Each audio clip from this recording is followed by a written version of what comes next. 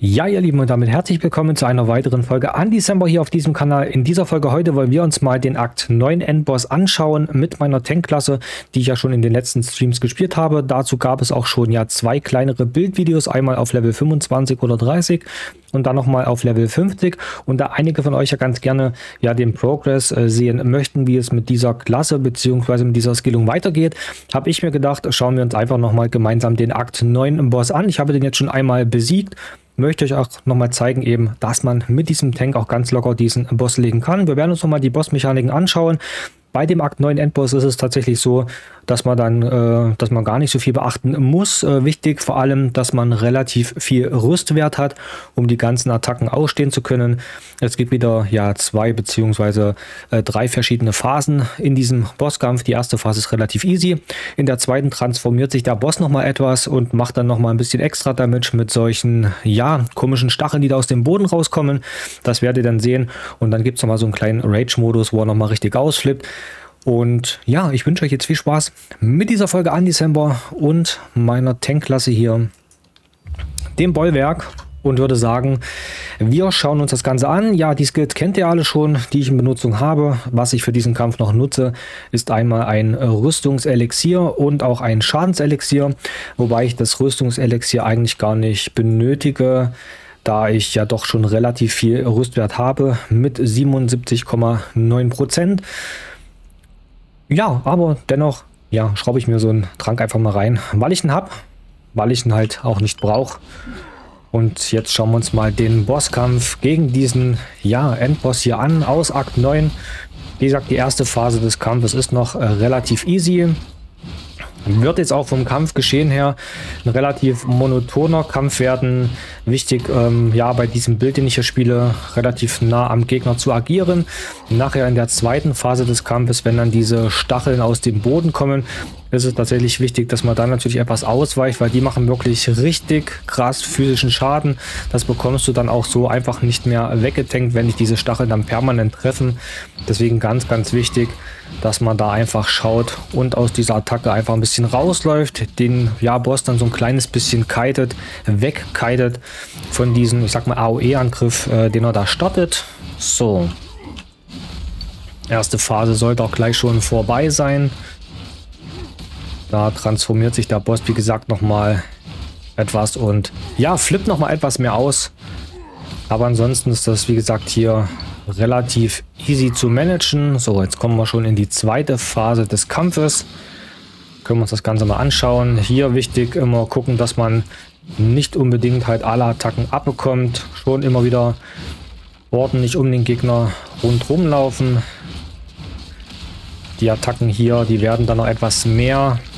Das ist noch nicht alles, was der Boss dann macht. Der flippt da noch mal ein bisschen aus, macht das Ganze etwas schneller. Hier sehen wir die, ja, Stacheln, die da aus dem Boden kommen. Da eben ganz wichtig, dass man da etwas rausläuft aus diesem AOE-Bereich und dann einfach den Boss weiter schön behagt hier.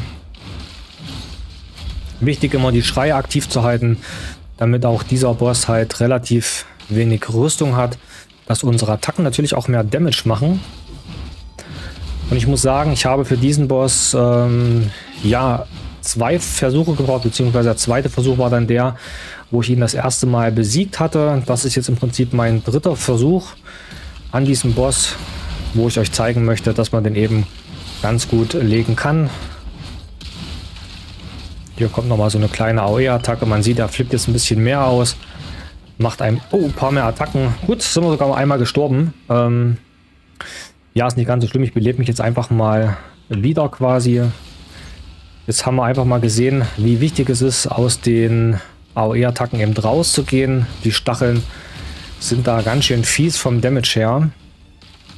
Da habe ich jetzt einfach noch ein bisschen nicht aufgepasst. Mehr war es eigentlich nicht. Das hört auch irgendwann auf. Der startet dann diese AOE-Angriffe immer wieder von vorne. Da muss man, wie gesagt, einfach wirklich schauen, dass man da nicht unbedingt drin steht. Vom Vorteil natürlich auch für diesen Kampf nicht nur der hohe Rüstwert, sondern auch entsprechend natürlich viele Lebenspunkte, dass man auch gewisse Attacken einfach mal ausstehen kann. Das hatte ich ja schon in den vorangegangenen Videos kurz erwähnt. Man kann sehen, ich habe aktuell 2950 Lebenspunkte. Das sind schon relativ viel. Und das ist natürlich auch immens wichtig.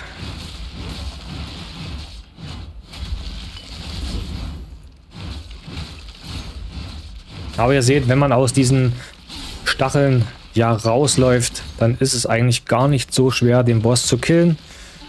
Mein Fehler war von einfach nur, dass ich da nicht aufgepasst habe. So, jetzt kiten wir den Boss nochmal ganz kurz, bis ich wieder ja, Full HP habe.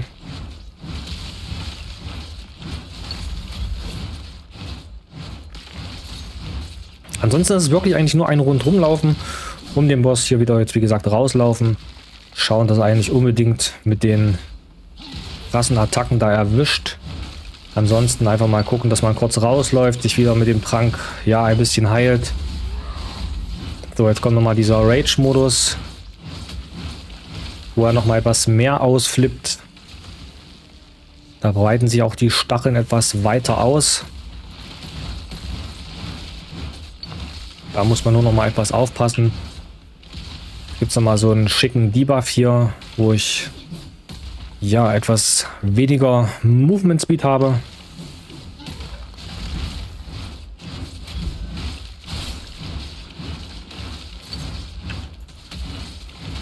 Bei meinem zweiten Versuch, als ich den Boss geschafft habe, habe ich tatsächlich nicht mal eine Wiederbelebungsrolle gebraucht.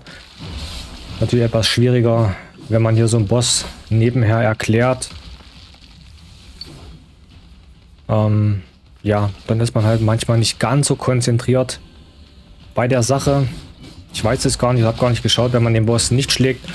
Das auch so ein Boss ist, der tatsächlich wieder Life Points regeneriert. Deswegen sollte man da natürlich entsprechend aufpassen, dass man auch immer auf den Boss mal draufhaut. So, schön wieder rauslaufen. Ja, das sind auch schon die Phasen, die der Boss so hat. Der ist relativ dankbar zu besiegen, wenn man halt viel Rüstwert hat. Da gab es tatsächlich schon ja, schwierigere Bosse, finde ich.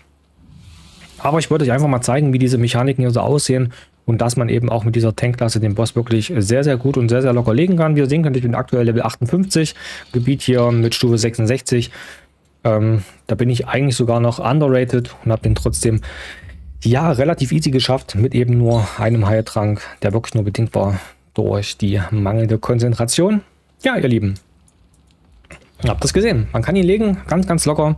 So können wir dann heute im Stream später in Akt 10 durchstarten. Ja, wenn euch das Video gefallen hat, dann würde ich mich freuen. Das wisst ihr, wenn ihr den Daumen nach oben drückt und lasst gerne einfach mal ein Abo da für meinen Kanal. Aktiviert auch die Glocke dazu, dass ihr immer eine Benachrichtigung bekommt, sobald hier was Neues online geht. Und ja, ich sage jetzt erstmal wieder Danke fürs Reinschauen. Bis zum nächsten Mal. Macht's gut. Ciao, ciao.